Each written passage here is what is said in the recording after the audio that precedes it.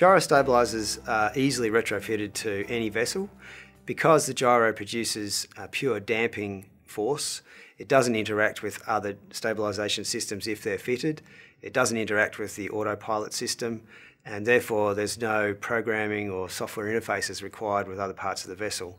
The only requirement for retrofitting a gyro-stabiliser to your vessel is to find space for it. Preferably this space would be the engine room.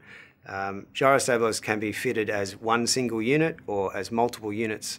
So there's a range of options for either identifying a number of small spaces or one big space for the gyro-stabiliser to be located.